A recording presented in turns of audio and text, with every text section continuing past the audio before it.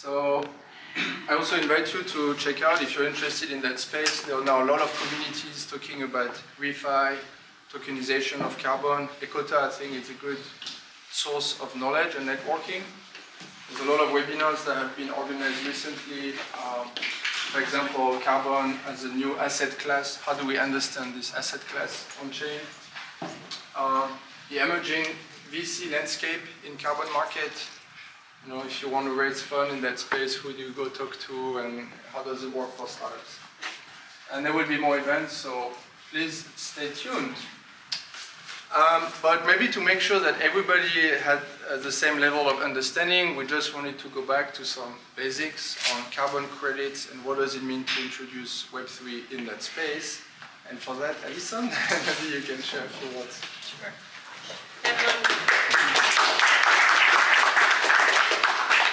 My name is Alison. As Lucas said, I'm from Climate Collective, and happy to talk to you a bit more about that later. But just to take a step back and ground us in some context of this conversation, it looked like there was some familiarity with carbon credits, but to put us on the same page, what is a carbon credit? Ultimately, it's a way to channel more capital into projects and technologies and approaches on the ground that are removing or sequestering carbon from the atmosphere. So it has a really important role to play in achieving net zero globally. And there are a couple of different frameworks that this can be managed through. It can be managed through what we call compliance markets that are regulated by government programs, like a state-run cap-and-trade program, for example, like California has, or Washington. Or there is a voluntary market, which mostly corporates and individuals and companies choose, they opt into. They're not legally mandated to participate in it, but they want to make progress and show their stakeholders and their consumers that they are climate conscious and involved to offset their emissions. Now, in this landscape and life cycle of generating a carbon credit, there are a lot of different steps. I like this graphic a lot because it shows you kind of the key steps in generating a credit. How does it come to life? First, you need to design the project. Once that's implemented, you need to measure how much carbon has been sequestered, report on that, and also verify it through several different means. And finally, when you want to sell that into the market, who's the buyer, who's the seller, how does that transaction take place? If you look a little bit farther down, there are a lot of different steps and a lot of different links in this value chain, which make it quite complex, especially in the voluntary market, because there is no unified set of regulation or rules or standards on what quality means, although there are a lot of actors out there working to address this right now, and we are making progress. There's no one rule sheet that says, this is what good quality looks like, this is who issues it, this is how it should be retired, this is how much it should be sold for. So there's a ton of variation in the market right now. So in order to get more buyers and more participants in the market, both generating credits and selling them, we need to create more elements of standardization so that buyers know what they're looking at. And so when you purchase a credit, you know, okay, this is great quality, this is how much data we have on it, or this is a bit newer technology. I'm willing to take that risk because I want to see it evolve. But right now, there are a lot of challenges in this market. In project design and financing in particular, getting money just for a project to be implemented in the first place can be very tricky. In MRV, there are a lot of analog procedures. There's a lot of literally paper and pencil, Excel, PDFs that are not machine readable, consultants being flown to project sites to verify elements of human error that can be introduced there. There's again, a lot of lack of standardization. In methodology development, every different type of project that you develop, whether it's improved cook stoves or direct air capture or enhanced rock weathering or planting mangroves, these are all very different types of projects, right? And so making sure that they're all up to par on the latest science, it's hard to get people involved on a voluntary basis to volunteer their time and expertise to say, yes, this is the best and latest science available to implement a project. And then even to issue a credit, there are huge bottlenecks with registries, the bodies that issue and track how credits are issued to their brand name effectively, and then sold, and then retired. Double counting or double claiming, which are two different things that you may have heard of, making sure that once a credit is taken out of circulation that it can't be claimed again is an issue that people are trying to tackle. And then transactions. How do we facilitate more liquidity? How do we make sure that, that what we're funding is actually going towards good quality projects on the ground? So a lot of the folks that you'll hear from tonight are approaching this market from different angles and approaching different challenges and different problems in there, and they have really innovative solutions to address that. But that's kind of the overlay of Carbon Credits 101. And here is a very overwhelming snapshot of some of the players in the space. And this is just to give you an idea of the universe that we're operating in, okay? So on the buy side, on the left here, you have a lot of corporates, you have governments and NGOs, different brokerage platforms. In the middle, in the sales, you'll see this cacophony, this like chaos of actors here. There are so many different ways to buy and sell a credit. It can be quite confusing. And on the supply side, there are a number of different ways to generate them as well. But this is just to give you an overlay of what is out there. Within this mass universe, you'll see blockchain applications and tokenization are one small subset of that. And that's what we're going to focus on today, is just on this little neighborhood right here. And as it relates to the work with IOTA and what we've been working on and what Lucas will talk to you more about in just a second, is we've tried to really dive deep into that neighborhood of tokenized applications for credits and explore who's doing what. Can we map out some trends? What does this mean for policy? So here's just kind of a brief snapshot of some of the mapping that we've done. We've looked at different groups and all the different brands that are out there on financing, so channeling money into projects, that digital MRV, measurement, reporting, and verification, people who do the tokenization infrastructure, bringing those credits into the digital realm, trading, so marketplace platforms, and then different product integrations. How do we build credit sales into different elements of life? So not just going to one place to purchase credits on a platform, but how do you build it into e-commerce or automated payment offsets? So we have a lot of exciting groups to talk to you about what they're doing in this realm today. Thank you.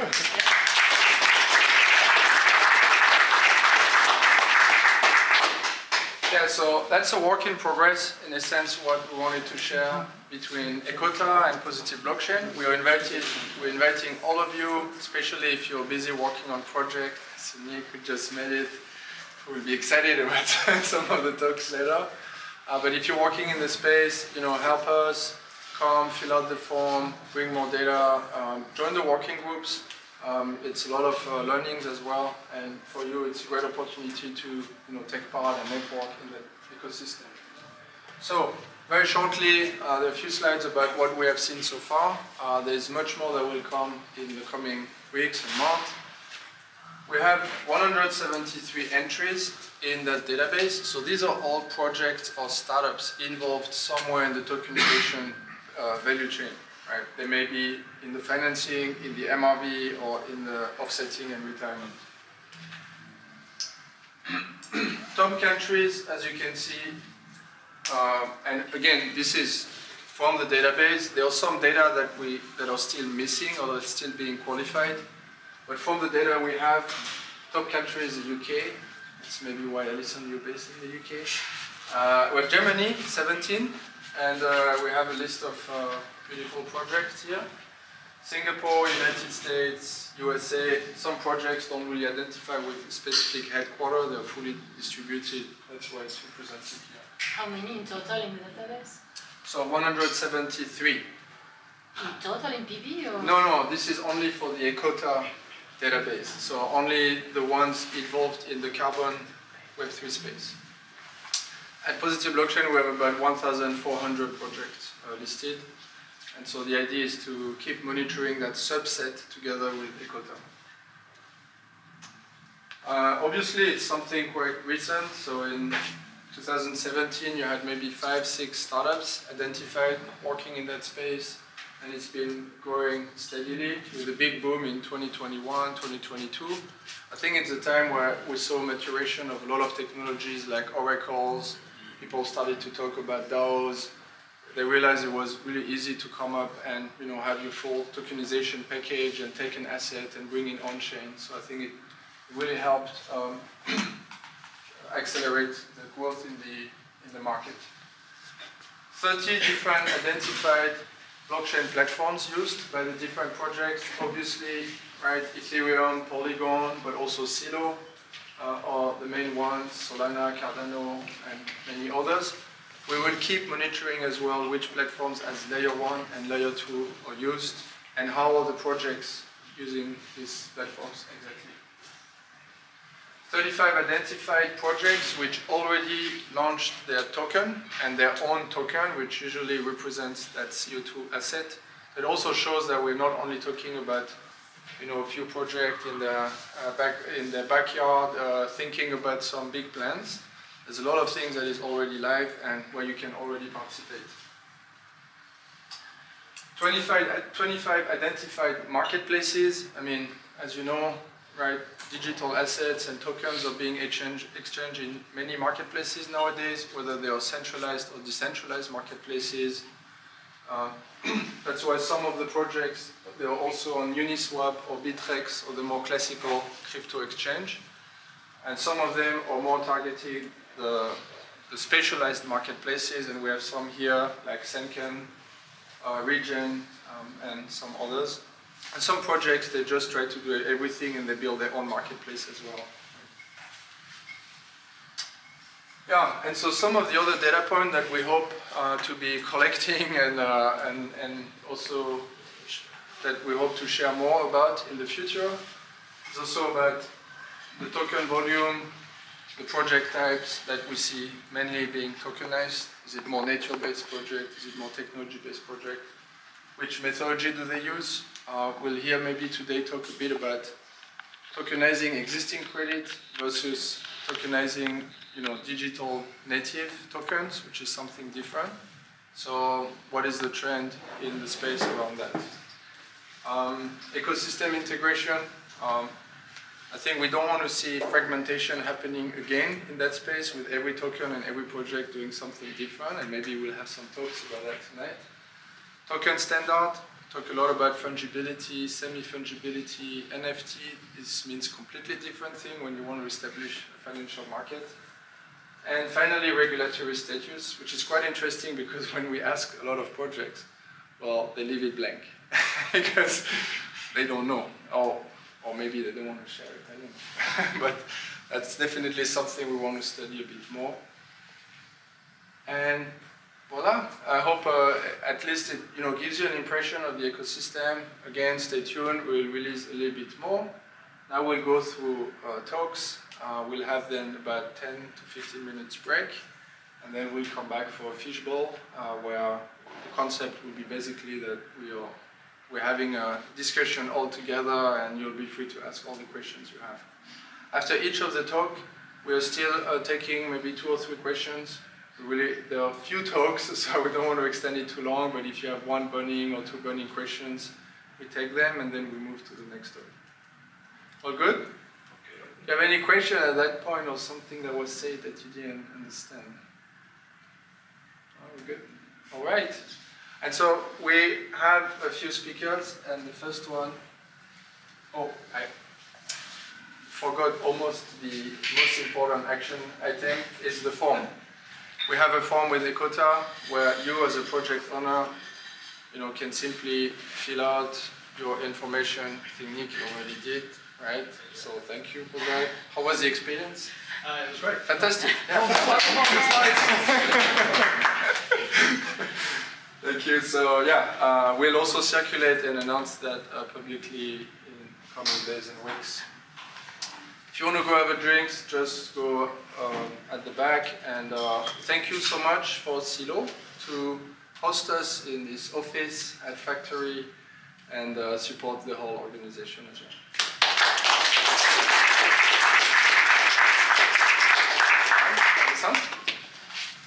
Request. Speak louder. Oh yeah. So we can capture this. I do speak loud, right? Yeah. No, it's for every speaker. Okay. We'll do it. Yeah, so please, all the speakers, speak loudly and say hi to the camera sometimes. Me again. Hi. Missed you all. Is this loud enough? Is that good? All right, just give me the sign if it needs to be louder, okay? So, I'm from Climate Collective. My name is Allison again. We are an innovation network that supports digital innovation to unlock climate action at scale. We specifically have focused on blockchain innovations from our start. We originally evolved out of the Celo ecosystem, so we do have a very close relationship with them, but we look to support and help to build tech that is interoperable because we see the future as multi-chain, and we want to help drive as much adoption and use as possible. So a little bit about how we operate. How are we unlocking innovation for climate action at scale? We have kind of a three-tiered approach. We want to first help builders to innovate more. Ooh, sounds like we have a little echo. So some of the ways that we do that, we have a membership association. We have about 35 members right now. Some of them are in this room. We have Senkin, Atom, and others. IOTA Foundation is one. And we want to help resource those builders with network connections, sometimes with funding. We want to help harness the collective intelligence of the group to overcome challenges together. At this point in the market, we have a lot more to gain by working together than being in direct competition. So that's what we try to foster, is more collaboration and innovation through that network effect. We also want to help innovate new sources of knowledge for how blockchain can be applied for climate action. So to that end, we fund pilots of new use cases. We want to help tinker and innovate and explore how can this tech really make a step change as far as climate action goes. Once we help to support that innovation, we then want to document it. We want to store those messages, spread them with the world through white papers, through working groups, through webinars and conferences. We want to help build awareness in this space, and in doing so, build more trust in this space. Can we help educate corporates and institutions on how this tech can be applied? Can we help bring more buyers and liquidity into this market?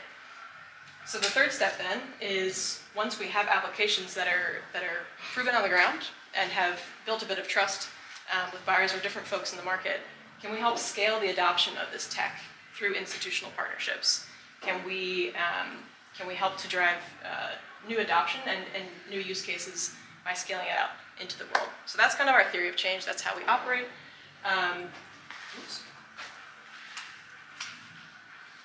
There we go. There is a snapshot of most of our members. So yeah, in terms of the different categories across the Web3 and climate ecosystem, we range from groups who are doing financing, like Solid World DAO, groups who are doing tokenization infrastructure, like Toucan and Flow Carbon and Regen Network, and Reseed as well. We work with marketplaces, like Fallow and Senkin. And we also work with different types of environmental assets, not just carbon. So groups like Renewum that do renewable energy credits, or let's see, Collectivo, which is working with groups in Curaçao to develop geo-NFTs for food forests, all helping to drive more capital into climate work on the ground. And a couple of other members who are financiers themselves and funders, like Mercy Corps Ventures, like Flory Ventures, Celo as a purchaser, and C Labs as a purchaser of carbon assets. So that's kind of a snapshot of where we work.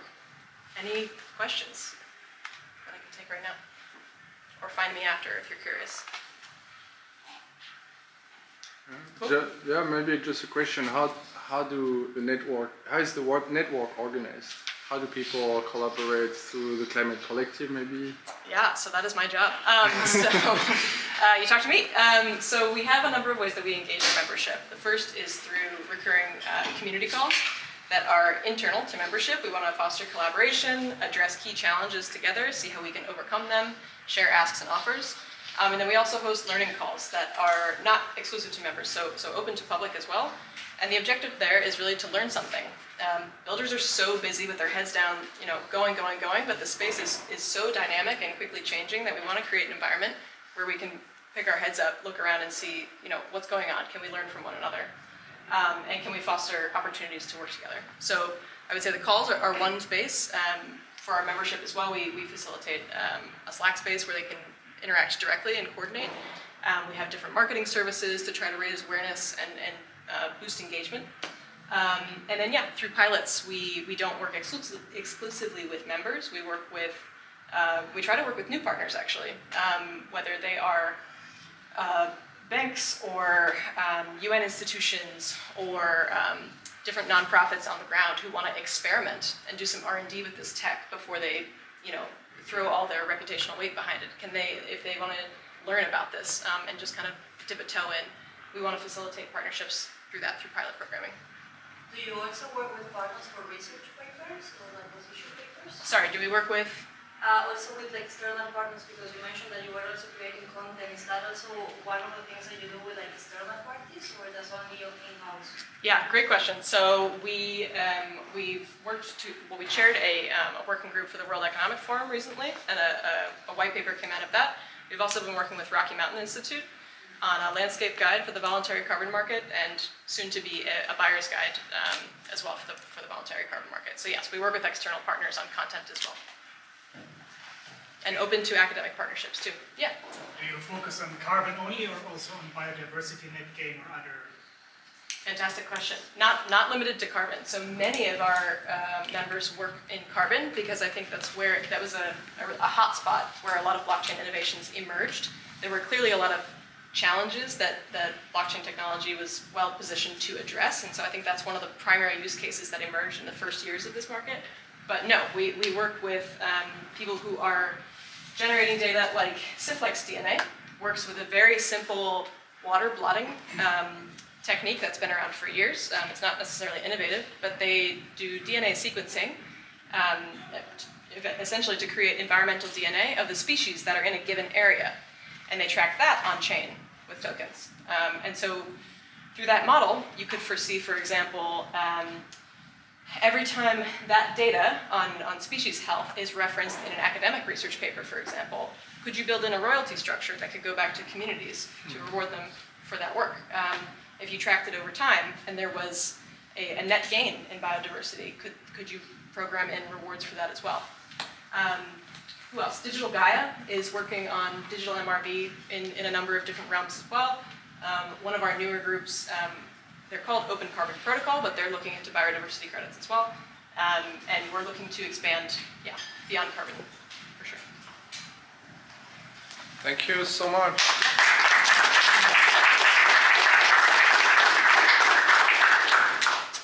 And we're now welcoming Atem. Thank you. Thank you. So my name is Alberto. I'm leading business development at Atom. Atom is the carbon API for efficient and compliant carbon offsetting. So today, we all know the climate crisis is something we need to solve. It's our problem, and sooner or later we will need to deal with it. Looking at it from the carbon perspective, we think carbon will become a core capability of companies, which means it's not just a one-off purchase. At the end of the year, they offset their purchase, but they should know how to manage carbon within their day-to-day operations. Carbon markets are a great way to deal with it, but they are fragmented. We all know there are a lot of middlemen that use asymmetry to charge crazy prices, and so high prices and little impact, which destroy the confidence in the market and the money flowing through innovation that are needed. In the future, we see climate action at scale, with billions of funds going to high-impact projects. So, in order for this to happen, the markets need to be aggregated, there needs to be transparency, and this will result in transformation from a market where it's the seller who decides the price to a market where the buyers brings these price signals because they have more power. So the challenge is that there are conflicts of interest, the infrastructure is outdated, and we know we need to fix that. Our secret is on-chain carbon, and especially is the integration of carbon in day-to-day processes that companies have. How do we do this? We bring many players from the industry or even outside. We aggregate the data, and that results in 20+ million carbon credits inventory. There's no lock-in, everybody can list their own supply. And we also have a demand interface that allows companies to easily buy carbon credits. And we are able to integrate with external sources that validate the quality of the credits we are selling. So to quickly show how it works, and this is just like kind of an MVP of how the API works, so that's not the core product. But yeah, so with our platform, we are able to search carbon credits, filter by type, vintage, location, and so on. You can easily buy. So in a few seconds, you can go to the platform, say how much you're willing to pay, the tons you want, and you can go ahead and place the order. Once that's done, you're able to manage your carbon in clicks. So you go and you can return a credit without having to pass through your account on a registry. And then you're able to retire and get this certificate, which can be shared externally, and a transaction hash that shows that this credit was actually burned. So we can go over double counting. I think this is really important because all the companies we spoke to about on-chain carbon, they were really worried about this traceability and how do we know, since our name is not on the Vera registry, that this credit is not fake. So we think that to scale impact, we need to integrate this in day-to-day operation, as I said. And we want to become the corporate operating system for carbon. Why now? There are three main reasons we see for this development now. SAP and other ERP providers want to integrate carbon into day-to-day management. This is required by their clients, and they also see that's where we're going, and it's also a way to profit more for them. So they want to do it. So they look for a solution. And digital carbon is a perfect fit because it allows to have quick transaction compared to the usual old PDF way that the market is in. Plus, you have players like Silvera, Zero, Particular, that can provide extra information to make buyers confident in what they are purchasing, even when it's automated, right? Because when it's automated, you might be like, how do I know that credits I'm buying and they're not handpicked are still reliable? You could use these ratings to have a filter. So to give you an idea of what's going to happen, or what we think is going to happen, this is from SAP. They want to have a way to account for carbon on an ingredient base. So you have a final product, and you can break down to the emission from the almonds, the emission to transport the almonds, and so on. And then offset every single part of the product instead of just accounting for all of it and do it at once. Our API would allow to take this data from this transactional carbon accounting, as we call it, and buy and source credits to match those emissions. And then it would feed back to the ERP system the information on your current portfolio and value, and especially give you a list of auditable retirements which you can show when people come to you and they ask you, customers or governments or whoever comes and says, okay, you said you offset your yogurt production. Can you show it? Yes, I can show you how you offset every single step with the certificates that they us. So that's our plan, and thank you very much for the attention.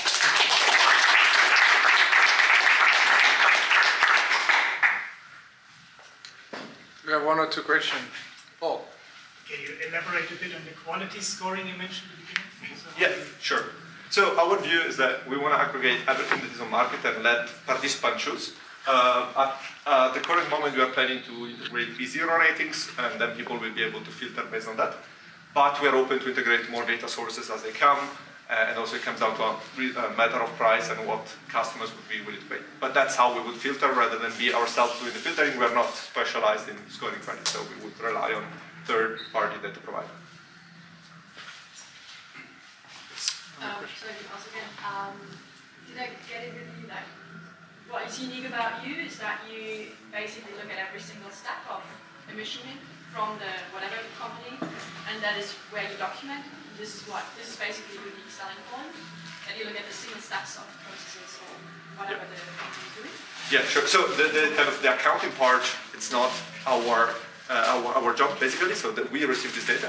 What is particular is that with our API, you could make a small transaction, targeted and automated transaction for each one of these steps. So that's our value proposition. Is kind of you give us a number for how much the almonds pollute, and we can offset that specific amount in an easy and automated way.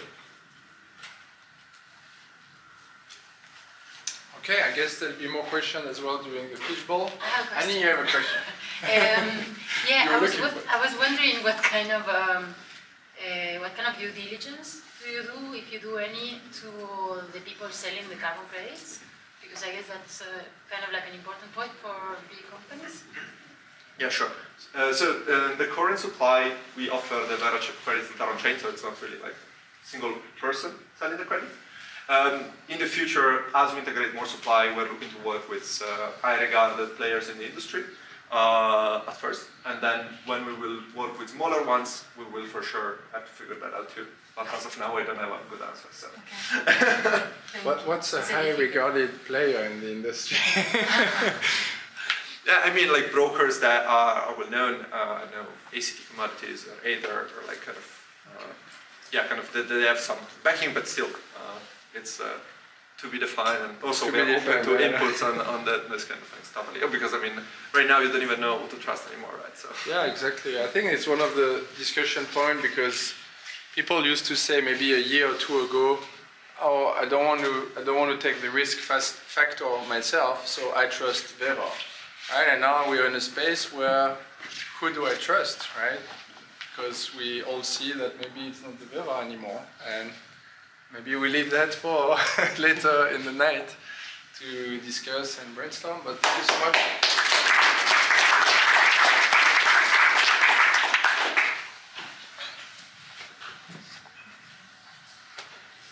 Oh, and the next one is actually me, because next to and I don't want to speak too much.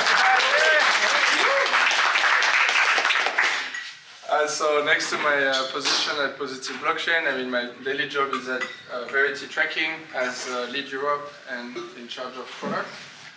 So we are focusing more on the digital MRV, and so maybe just a couple of slides where I want to focus on MRV and also the inset. How many of you are familiar with the inset? Not many. So what's important to keep in mind whenever we talk about climate solutions and emissions for corporate is that the first priority is to reduce emissions, right? It's not to offset. If you look at the pathway of Microsoft to carbon negative by 2030, it needs to be aligned with the Paris Agreement, and it will come mainly from reduction of Microsoft of emissions in its own supply chain, own activity and own supply chain. I mean, you need to understand, okay, what is my scope 1, 2, and 3 of emissions? So scope 1 and 2 in my own activity, and scope 3 in whatever I'm buying. Right? And then whatever else is remaining can still be neutralized by carbon removals or typical offsets. In all the frameworks that are now offered for corporate to follow the same trajectory, like if you're not familiar with the SBTI, I invite you to do that research. In all this framework, you don't allow a company to continue to pollute more and offset more. And then they can still say we're carbon neutral. It's something that happened in the past, and in the future we're moving in a world where we need to reduce and be aligned to the Paris goals, and the rest you could still neutralize it.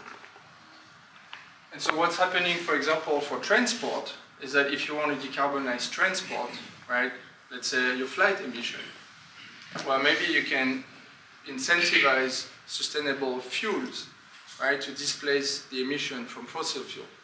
And so at Verity, we started to work with companies like Gevo that take a circular economy approach in producing sustainable aviation fuel and other types of fuels to decarbonize transport.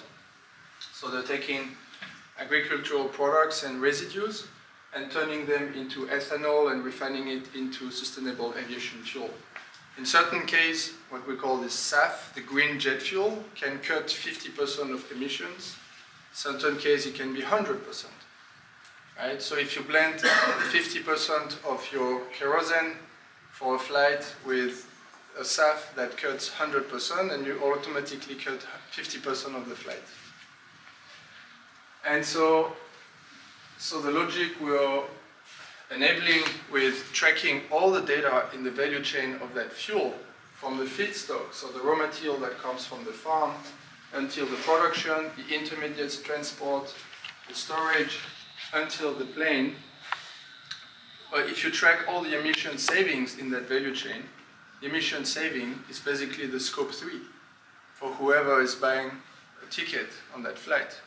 So if you have a corporate company that has its emission in the scope 3, right, having your employees travel around the world, well, then you can bring this data and the CO2 savings from the sustainable fuel as a carbon certificate that you sell to that company. And it's not an offset anymore, because this is an emission that's happening in your supply chain.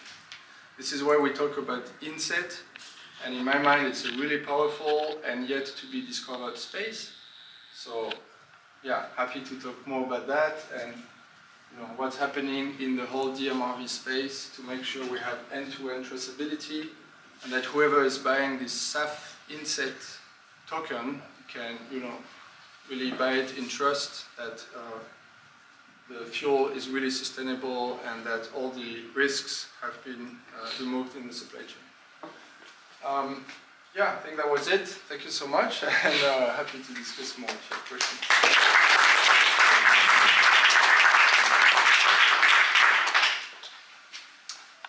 Yeah? So you're tokenizing green fuels, like carbon neutral fuels in a way. I'm still not exactly certain about the involvement of blockchain piece. So one of the things that's happening in this value chain, for example, is to incentivize farmers to switch to regenerative agriculture practices and increase the sequestration of carbon in the soil. You have a lot of programs that do this completely independently from a fuel, right? And if they do it, you generate carbon credits from using the farm soil as a carbon sink, and you can sell it as an offset in the voluntary carbon market. This is what's happening today. But we do it differently, because these benefits that has been captured in the soil, we include it in the product that is created, right, from the plant or from the residue that grow on that land. Right? So instead of selling it as an offset, we can sell it as an inset. So the airline buying the sustainable fuel that comes from that farm is buying the inset, so they are the one directly supporting the transition to regenerative agriculture for the farmer. Is there, I'm still trying to get my head around the insetting thing, but is there like a risk that this increases double counting? Because if you've got the airline saying we're using sustainable aviation fuel, but then you've got, say, a corporate buyer who's buying credits directly from the fuel producer, how do you track all of that and make sure they're not being counted? So it's a good question. In the chemical space and sustainability tracking for chemicals, we have the concept of mass balancing. Because if you think about the grain of corn, for example, that gets turned into ethanol and then SAF, it's impossible to track physically grains of corn that are all differentiated because they come from different fields. So you track the mass of sustainable and non-sustainable biomass that goes in the process, and then the mass that comes out, and you mass balance it. And it's a great opportunity for blockchain, because what you need to do is track the physical product and then create digital twins next to it. And once one certificate has been retired, it cannot be retired by someone else. So we have the same approach that, than in the carbon, carbon token marketplace, for example. So, so if I understand it correctly, the sustainable aviation fuel company could not sell their fuel as sustainable if they're also selling the carbon offsets. Yeah. So if I'm an airline, I can take a fuel naked from sustainable attributes. So it's a kerosene fuel. So 100% emission, I'm not doing any saving. Or I can say, I also buy you all the sustainable benefit from it, and then I buy both together. Now what's happening as well in the market is that sustainable aviation fuel is not always available in terms of logistics and storage everywhere in the world. So there are systems that are being created that are called book and claim, where you can literally have a trip between Australia and New York that will use the inset, so taking the SAF certificate from somewhere in the world, even though there was no SAF in the plane. So there was no sustainable fuel in the plane, but since both are separated, you take the certificate from somewhere else. And that quantity of somewhere else gets naked from its sustainable attributes. It's a little bit complicated, but I can tell you in the marine space, marine shipping, logistics, DHL, Maersk, the SAF, the airlines, it's a huge, huge trend since about 1 or 2 years to go more and more in that space. compare it a bit, like I'm registered as a customer of a green energy supplier, and the energy that comes out of my socket at home, it's not the energy that supplier has produced. But great point. Yeah. The renewable energy certificates, the RECs, is the same thing. You cannot track physically the electrons, but you generate 1 token for 1 megawatt of green electricity, and you can sell it somewhere else. The all importance is that you be able to track it, know where they come from, have a registry where you see which one has been retired and not double counted. The total matches. Yeah. Last question, and then we move. I think it was you. Oh, was it? No. I thought I saw somebody else. Can you from what I understand, it's like kind of a recursive way to get your scope 3 emission down your value chain. So it's actually like dealing with the scope 1 and scope 2 emissions throughout your value chain. And so, for instance, can you generalize it not just for the farming, also for instance, the transportation of the fuel itself, like going to the logistics? Yeah, it's part, the transportation is part of the carbon intensity score, which is the carbon footprint we calculate during life cycle assessment for the fuel that comes here. So we know per fuel quantity how much grams of CO2 equivalent is inside. And this gram, we compare it to the baseline, which is a fossil fuel. So if fossil fuel is 90 grams of CO2 per megajoule, and your SAF is 45, then you do 50% emissions. Right, that's the basic math. But again, happy to dive more, and there's a lot to unpack there. It was just awareness raising. And yeah, thank you for your great question, and let's move on. Carsten. All right, thank you very much. Welcome. Yeah, my name is Carsten. I'm CTO of Particular. Some of you, or many of you, know me already from the 1.5 years in the past when I've been with Screentrade. So I've been on the side of tokenization of carbon credits and also operating in the marketplace, working with project developers and also with corporate clients. And yeah, I think all of you got to know now, learned about the growing landscape. I mean, there are more and more tokens in the market. It's constantly growing, and it's really difficult to actually see what is really behind the token. So what's the risk involved in buying into it? So maybe we start with a little question in the beginning. How many of you did invest into any kind of token so far? Just give a hand side. Okay, lots. So that was what I expected on this event. That's pretty good. How many of you did invest into real-world assets? Okay, a few ones, very good. Not so much. Not so much. And how many of you did invest into ESG assets? Okay, a little bit less than now. That's pretty good. All right, thank you very much. And how did you experience it? Was it really that transparent, like it's always proclaimed, with using blockchain? And comparable, liquid, and secure? Did actually anyone of you that care about the security when buying a token?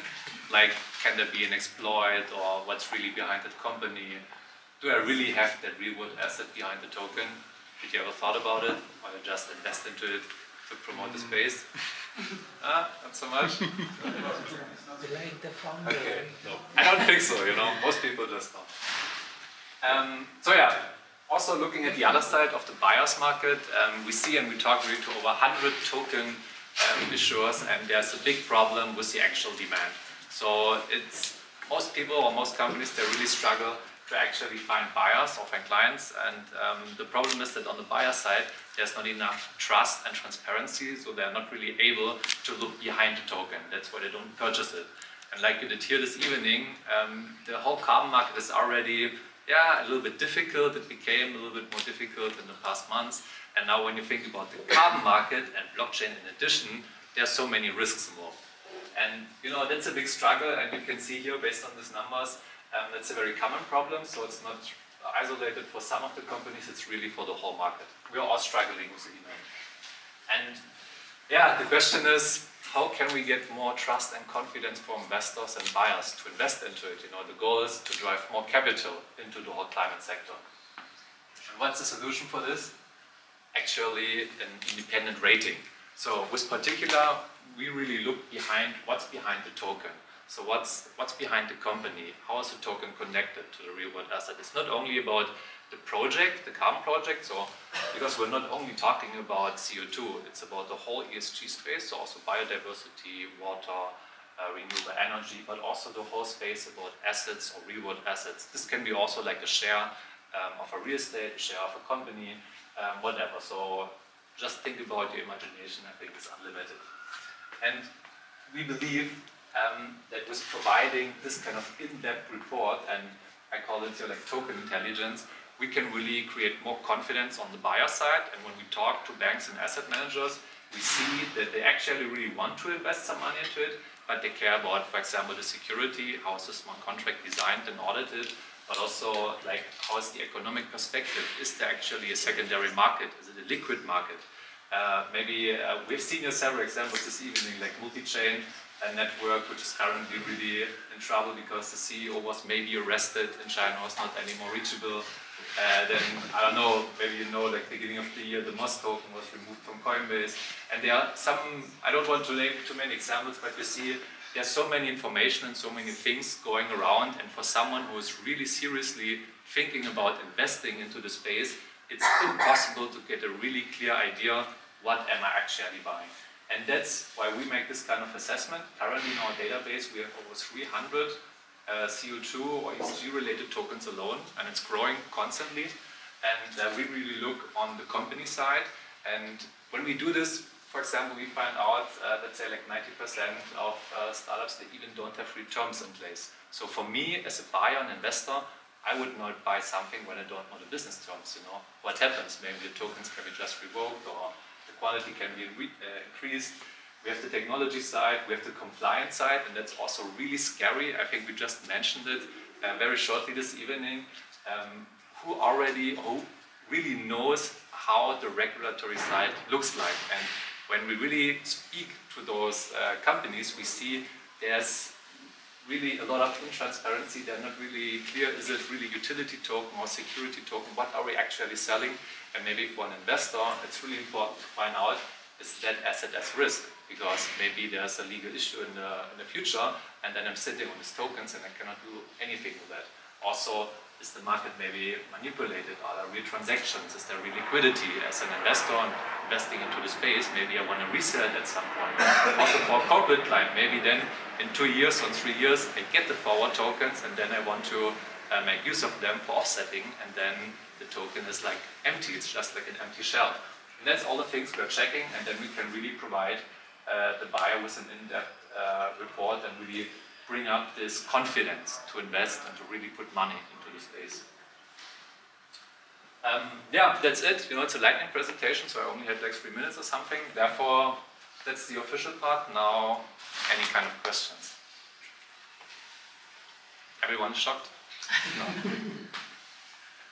Is this open information that anyone can read So, and dive into, or is it? Yeah. So part of the information will be open, maybe like the total rating score, but to get a real in-depth report, subscription is necessary. So this is the business model behind it.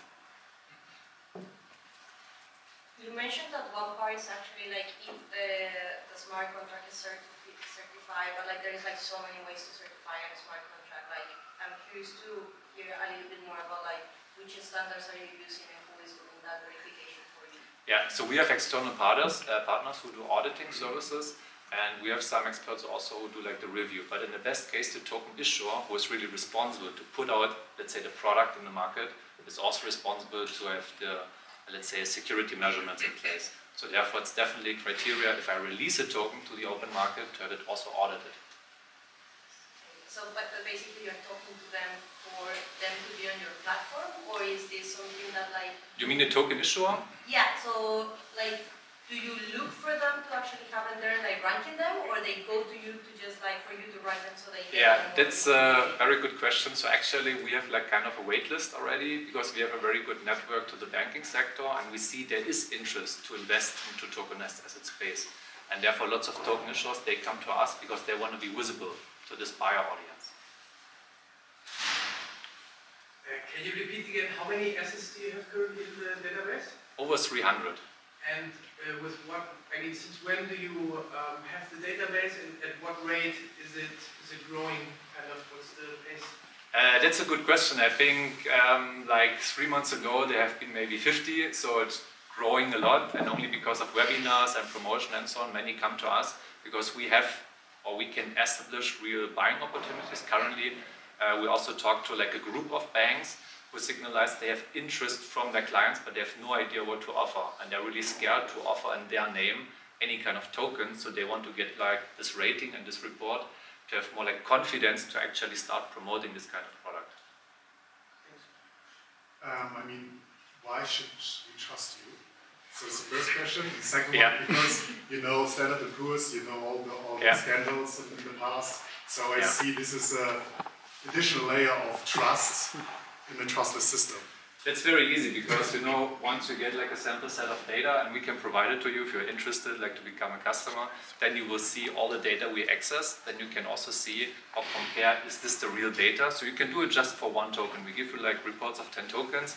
You can go by yourself through one token, all the data we have, and there you can see it's really the data about this company. And then you can see, okay, there's so much work in it, I don't want to do it by myself, and then I think you will subscribe. Last question, maybe, or what do you think? You had already one, so to be fair, you know. So in the preamble you mentioned, do you go and rate, like, for example, NCT and BCT, or you rate TCO2 tokens at like project level? On the token level and company level and technology level, not so much on the project level. So you know, you have like P0 and Severa in place, and it's really complex to really look into the carbon project. And as we're not only operating in the carbon space, we are more like on the token, legal, technology, company level. Okay, so like BCT and NCT, for example, you would like put that. They will also be rated, but more like, okay, who is issuing it, what's behind that, and you know, what are the terms and so on. Okay. So and then, you know, maybe one question you also have in mind is about how do we rate a pool of tokens? And I have to say, no idea yet. This will come in a few weeks. All right, thank you very much. Thank you. All right, so we have 2 more talks, and I invite Adrian from Senken to join here. We have 2 more talks, then we'll have 15-minute breaks. So stay with us, and Adrian, please.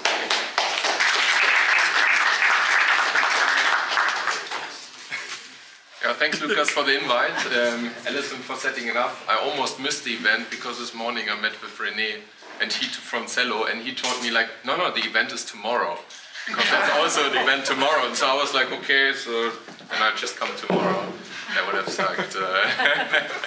Thanks that you sent another email.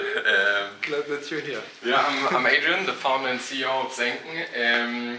We launched like a year ago almost, and we basically, you can compare it like OpenSea for carbon markets, right? OpenSea, the first time ever, like tried to get like a new asset class aggregated into one easy-to-use interface, and basically we did the same for carbon credits. And I mean, Alison already talked a lot about the problems, but I maybe just quickly want to share how our journey actually started, because that shows you a lot of the problems that are in the market. So we are now like around almost 30 people, and we have 1 office in Cape Town and 1 in Berlin, and I'm actually located in Cape Town. And I moved there like 2.5 years ago, and I talked to a lot of farmers over there, and all these farmers somehow were interacting already with the carbon market through regenerative agriculture, or maybe even they had like big forests as well. And there was this one case where one of the farmers sold a carbon credit for $3, and we by accident saw that exactly this credit got offered to Axel Springer for $15. So like basically $12 lost without any impact, but then we tried to figure out like, okay, where did the money go? So they bought it from a carbon accounting tool which is not existent anymore, but a big Berlin company, and they already charged 40% on top. And we asked like this company, like, where did you get the credit from? And then they said, I mean, we got it from a broker. I can give you the contact. We talked to that broker, and he said like, yeah, I charge a big fee, but I don't tell you how much, and I also don't tell you from where I got it. But it's another broker. So what we quickly realized is that every transaction almost has like 4 to 5 intermediaries involved, and like some even taking up to 100 or 200% on top of the actual fee that ends up at the project developer. So quickly realized, okay, no transparency, a lot of transaction costs, and we then said like, okay, that maybe sounds like a blockchain problem. And then the other thing was like, we were lucky that, and a couple of names already got mentioned, like 2 years ago, a lot of infrastructure has been actually built in the carbon space. Like we heard about ratings, for instance, E0 rating carbon projects. Then also Toucan building like the first infrastructure to tokenize carbon credits. But the actual target group of carbon credits are corporates, and they will not use SushiSwap. So we then said like, okay, let's try to bring all this infrastructure together and connect it with the customer layer, which are actually corporates. And the plan is just to aggregate all sorts of, it's not really nice on this screen, but to aggregate all sorts of different layers, right? So you have like insane amount of projects, I think more than 170 different project standards. Then you have a lot of players, like either being registries or maybe being their own registry themselves, directly tokenizing. And we bring it all together into one platform, and then you can compare whatever you want. You can compare them for different kind of ratings. You can, for instance, filter like, hey, how many projects have a AA, the second best rating? There are only 5 projects in the world. There's not a single project actually with the best rating on B0, which I find quite interesting. You can also filter for location, you can filter for sustainable development goals, you can filter for all these kind of things. You can then also see transaction history. As I mentioned, like everything or most of the stuff is happening over the counter. So there's no transaction history. You can't see as a corporate, do I pay the right price? Did someone else sell that credit maybe for $3 and I now buy it for $15? How should they know? There's no really liquid market where they can check like, hey, or I'll buy a regenerative agriculture project from South Africa for $15. What's actually a fair price for that? They don't know. There's nothing out there. So just imagine like the experience in OpenSea, but a little bit more on a corporate level. But I thought like maybe I'd just present the company, but I thought maybe even more interesting is also the learnings, because we're live since almost a year. And I think if you work with real-world assets, like your business is really different than most of the blockchain companies out there, because first of all, your clients are, there are some blockchain clients, but most of them are actually corporates. Like we are, for instance, we're talking a lot with Siemens, and they're one of our clients, but what they're not going and opening their wallet, right? They're not going with their MetaMask in there and then say like, oh, maybe use MoonPay and pay 5% transaction fee on $1 million transaction. Now, of course, it's not happening. But we realized quickly that actually there's not a lot of B2B tooling. I mean, there's a lot happening, but most of them promise a lot and then in the end it's not working. So that was definitely one of our biggest learnings, that there needs to be a lot of workarounds at the moment to sell real-world assets where mostly or really often customers are just no Web3 users. The other thing is wallet management. Like as I said, MetaMask is not the favorite tool of a Siemens or someone like that. So what can we use for that? I mean, there are also some solutions, but all of them not really satisfying. And that has been a massive bottleneck. So just urge everyone, please, B2B tooling, we definitely need that. So yeah, where are we like after a year? I think the space had like, in general, like a massive momentum in the beginning. Then with a lot of things coming up, it definitely slowed down a lot.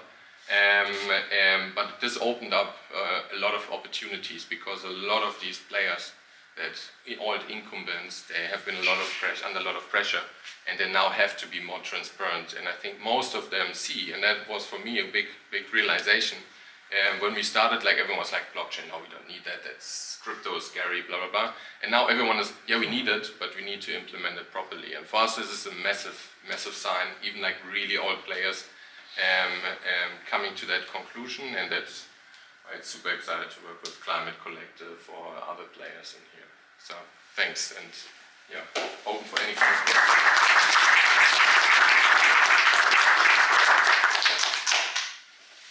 Yes.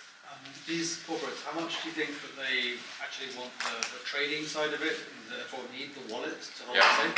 How much do they just want to like retire a credit and therefore actually you don't need the wallet at all?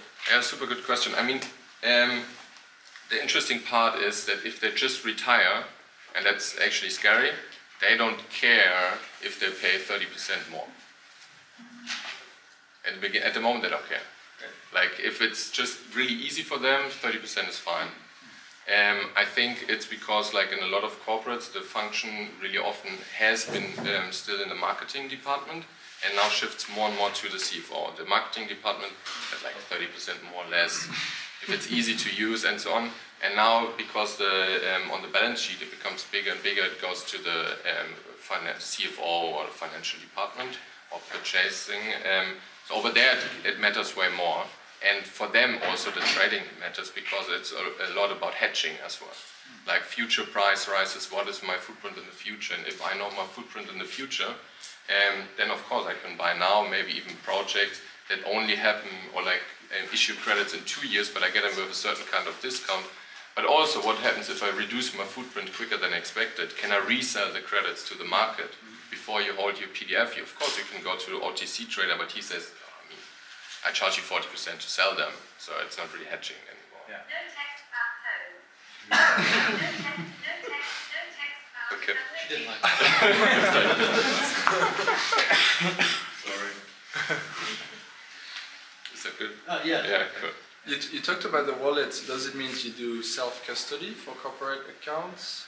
Yeah, so at the moment we have Web3 auth integrated, which non-custodial wallet where you basically log in with the email address and then they create a multi-party computation a wallet. But we now switch to Fireblocks because Fireblocks also starting their non-custodial wallet and we're going to be one of their launch partners. So that's one thing, but also we're going to integrate also custodial solutions. So basically you can choose how you want to go.